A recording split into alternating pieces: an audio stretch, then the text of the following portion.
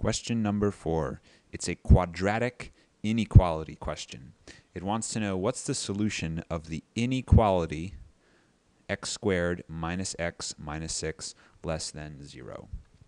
And this isn't actually that bad of a question to answer if you know how to graph quadratic equalities, quadratic equations. So let's take x squared minus x minus 6, and we want that to be less than 0. Well, we can factor this. I usually draw my parentheses first, and we want it to be less than 0, of course. So we have x squared, so we know we got x and x there. We have 6, so we want two numbers to multiply to negative 6, and we want them to add to negative 1. That would be 3 and 2, because 2 times 3 multiply to 6. And then if we have the negative 3 and positive 2, that means that plus 2x and minus 3x give us a minus x. So this is the factored form. Okay, and what this means is that if we graph this, there's your y-axis, there's your x-axis, and we go out 1, 2, and we go back 1, 2, 3. This parabola is going to open upwards because the sign in front of the x squared over here, that's positive, so it's going to open upwards, and it's going to look, I don't know, it's going to look something like this. Right? That's what it's going to look like. And the area where this parabola is negative, where it's less than 0, right? This part here, less than 0, this less than 0 part, and this part up here, less than 0, is basically saying where does it dip below the x-axis? And it dips below the x-axis precisely, there's negative 3 and positive 2. It dips below the x-axis precisely from negative 3 to positive 2. So we want negative 3, x has to be greater than negative 3, and x also has to be less than positive 2. And I read that directly, I read this directly from the graph right here, because I know that this region is below the x-axis. It is negative. Okay, that's how we solve that problem. Next up, we have which expression is equivalent to I to the 55th power.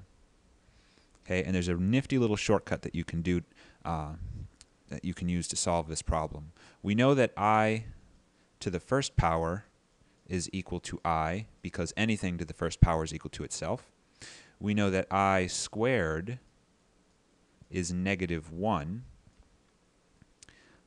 I to the third is I squared times I, so that's negative I. So I just took I squared, negative 1, multiplied it by another I, and I got negative I. And I to the fourth is negative I times another I, or I squared times I squared. Either way, it's plus 1. So you have negative 1 up here and plus 1 here, right? So when we have I to the 55th, if we divide 55 into 4, okay, and you'll see why I'm going to do that in a second. Oops, 4, right? And we're going to divide 55 by 4. The remainder will tell us which one of these we're going to use. So 4 goes into 5 once. 4 times 4 is 8. Oh, whoa, excuse me, that's an error. Edit, undo that. 4 times 1 is just 4. 5 minus 4 is 1. We bring down the 5. We got 5 here. Now 4 goes into 15 3 times. 3 times 4 is 12. Okay, I subtract this, and I get a remainder of 3. So 13 remainder of 3. This is the critical part, remainder of 3. The remainder of 3 tells us that the answer here is going to be negative 1. And the reason for this is just using properties of exponents. If I have I to the 55th, that's equal to I to the 4th power raised to the 13th power, because 4 times 13, right? And then to that, we're going to add I to the 3rd power.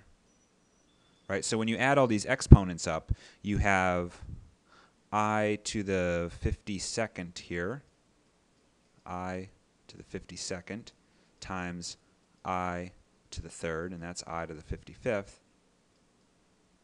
Okay, but notice that this part here, this part that is I to the 4th to the 13th, this just turns into 1. Right? So it's really 1 times I to the 3rd, and I to the 3rd, as we said here, is negative I. Okay, so that's the trick. All right, problem number 6. What is the translation that maps the function f of x equals x squared minus 1 onto the function g of x equals x squared plus 1? Okay, so basically what we have here is a parabola shifted down 1 unit. That's this one here. This is the parabola shifted down 1 unit. So let me draw some axes. There's the y-axis. There's the x-axis. That's minus 1.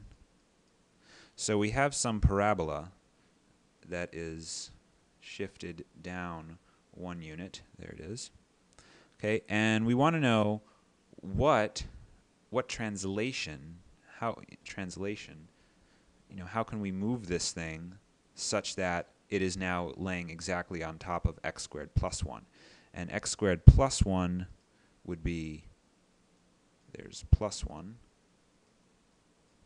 right? And x squared plus 1 is going to look like this. It's going to be another parabola. It's just going to be up 1 like this. Well, to get from point A to point B, we had to go 1, 2 units. We had to move up 2 units. We did not move left or right 2 units. We just moved up 2 units. So that means that the translation in the x direction is 0, right? So it's not this one and it's not this one because the translation in the x direction is 1 and negative 1 here. So it's 0, and the translation in the y direction is positive 2. So that leaves only this. Translation 0, 2. Okay, we'll see you on the next question.